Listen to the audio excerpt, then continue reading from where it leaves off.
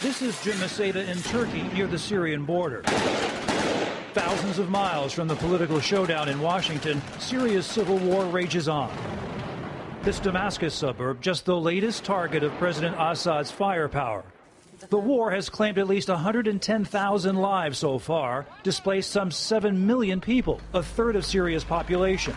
Today, more families escape to Turkey, fearful and angry at the U.S. and its allies.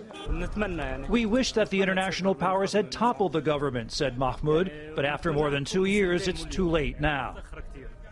Assad himself, hoping to take advantage of President Obama's hesitation, today told French daily Le Figaro that a U.S. airstrike could trigger a conflagration in the Middle East.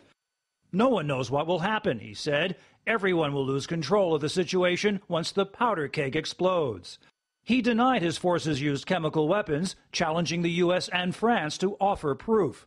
Secretary of State Kerry says there is such proof. And hair samples and blood samples have tested positive for signatures of sarin.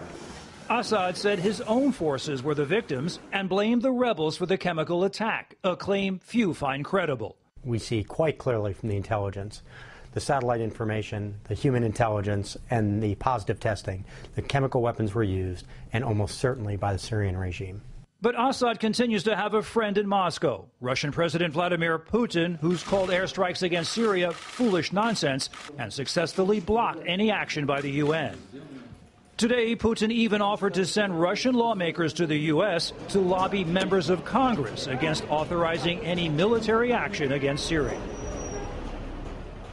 And Natalie, to pick up on what Mick's reporting, we are hearing from Syrian citizens and experts alike that Assad is using this delay to move artillery and rockets into residential areas, even into houses and schools, and is clearing out sensitive equipment and documents from command and control centers, even as Washington debates what to do next.